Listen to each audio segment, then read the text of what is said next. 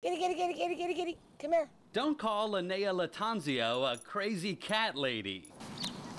If I didn't have to deal with all the humans and the drama in life, I would be just perfectly content just taking care of cats. It started 24 years ago with the newly retired woman fostering a few kittens in her 4,000 square foot country home.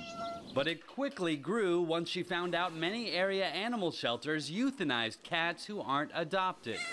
She took in more feral and abandoned cats, eventually turning her home into the Cat House on the Kings, believed to be the largest no-cage sanctuary and adoption center of its kind in the country. It just kept growing. I figured as long as I could take care of them and I had room, then I was doing a good thing. When every nook and cranny filled with cats, Lattanzio realized there was no longer room for her, so she moved into a trailer next door. That used to be the dining room. This was the formal living room. At times, the house and surrounding 12-acre property is home to up to 1,000 cats. Yeah, we got a couple. Lattanzio spent her entire retirement savings on her pet project, which also relies on donations.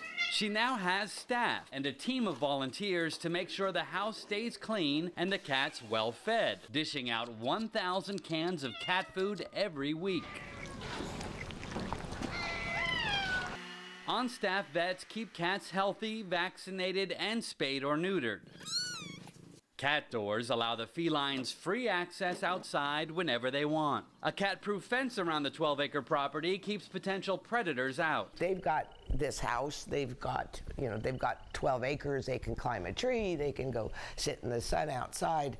It just gives these animals a reason to live as opposed to living in a cage just because no one wants them. Over the years, the Cat House has saved an estimated 25,000 cats and counting. On adoption days, visitors are allowed to spend time with the cats in the hopes of finding the felines new homes. But be warned, sit down here and you will get swarmed.